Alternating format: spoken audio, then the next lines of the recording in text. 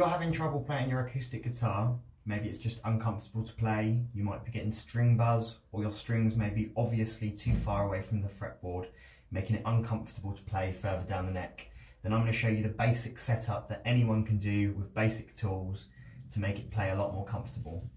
So the basic tools that you'll need to get on with this and set up your guitar properly will be a steel rule or a string action gauge. I'm using a steel rule because it's more widely accessible and I don't have a string action gauge.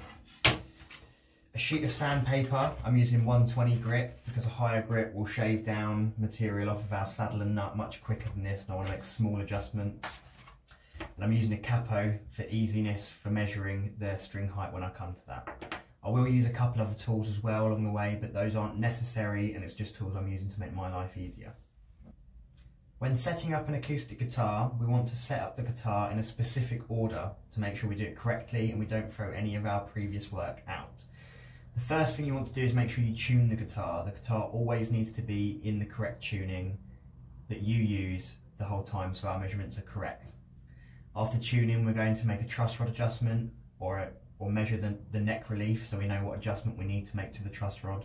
And then after that, we're going to look at the string action, the height of the strings at the nut and at the 12th fret, which is affected by the saddle. When we come to do the action, you always start with the nut first and then go to the saddle. So first things first, tune the guitar.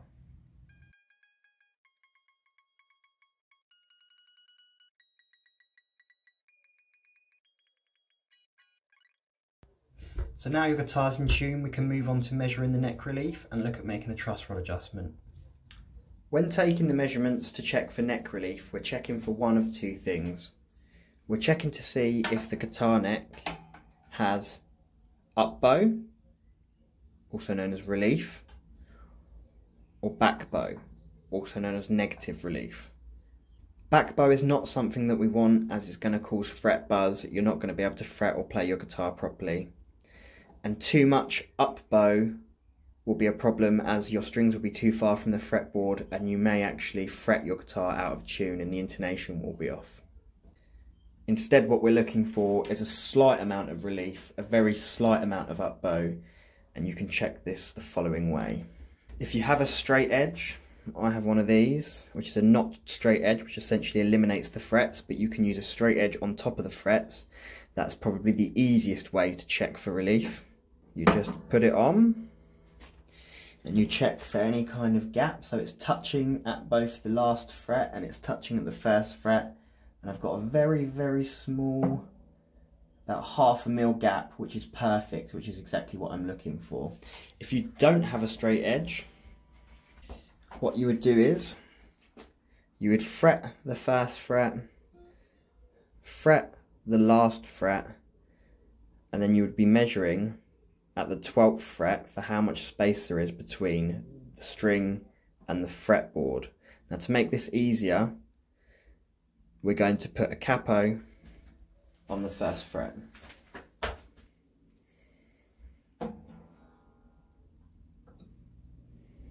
And then we can fret and check. About 1/2 millimeter to 1/4 millimeter of gap is perfect. And that will be indicated by a very slight bounce in the string as you tap. Do the same for all strings and make sure the gap is consistent. So now we've measured the neck for relief, we can choose which adjustment that we need to make to the truss rod. My guitar was perfect. I had about 1/2 millimeter to 1/4 millimeters gap between the fret and the string at the 12th fret using the method shown. If, however, your strings were touching the frets and there was no gap, then you likely have back bow and you need to loosen the truss rod to allow for more relief.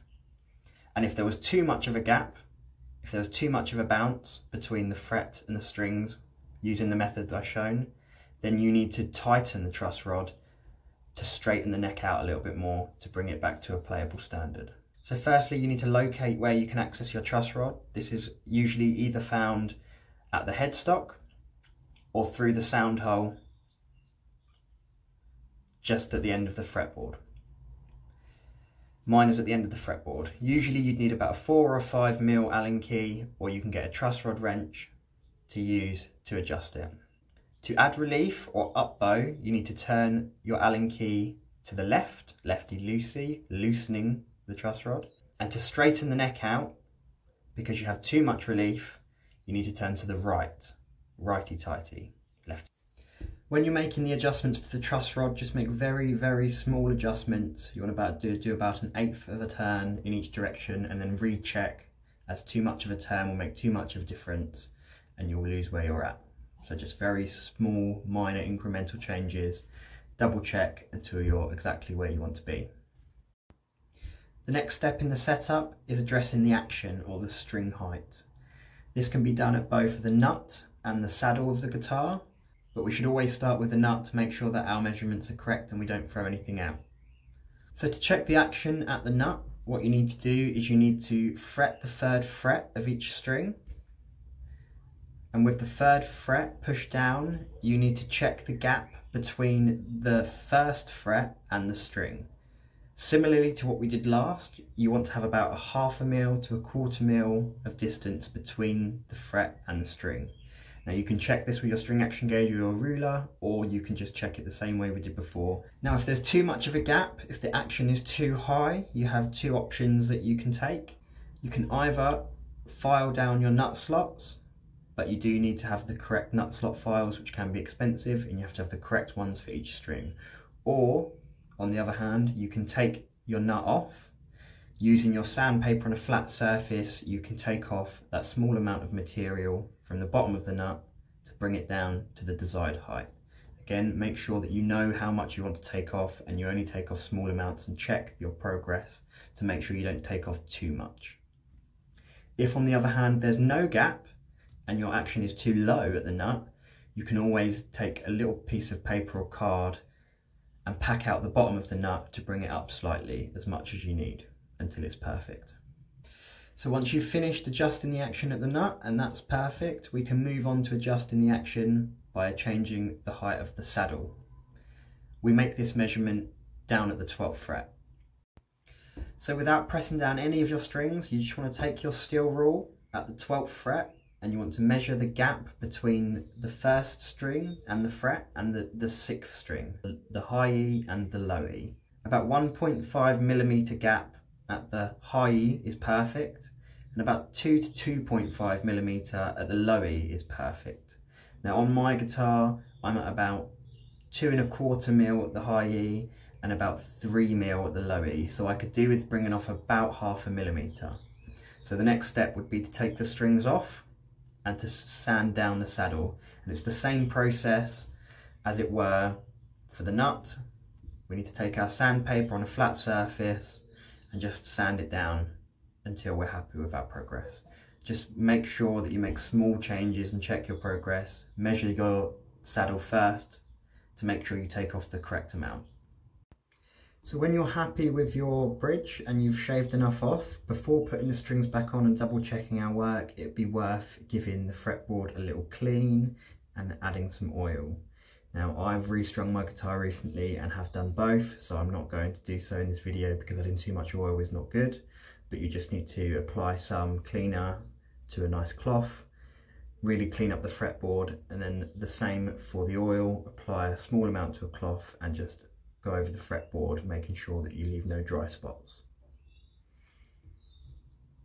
Now once that's done, we can put our bridge back in place, we can restring the guitar, and then we can tune the guitar and double check our progress and see how we've done. We need to double check the 12th fret like we did before, make sure that our distances are correct, and just give the guitar a good play and make sure it plays how you'd like it to play.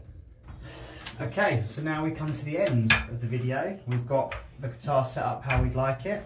We've checked neck relief and we've adjusted the truss rod, so that's perfect. We've adjusted the string action from the nut and the saddle and rechecked, and this is exactly where I want it to be, and it plays much easier. And we have restored the fretboard and put some oil on there to make it much more playable, and we have a fully set up guitar. The last thing to do is just to double check that it plays okay, both down at the nut and at the top, so we can just do some normal cowboy chords.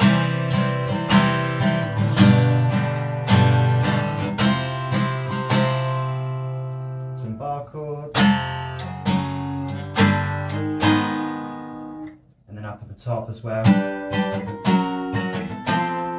And make sure everything plays alright.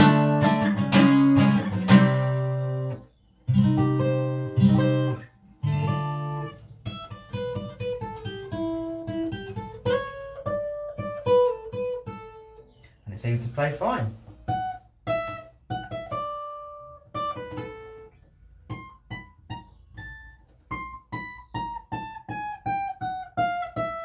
Just make sure you've got no string buzz.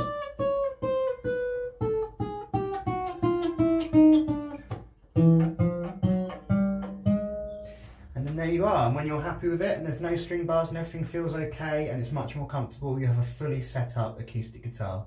Hope you've enjoyed the video. Take care.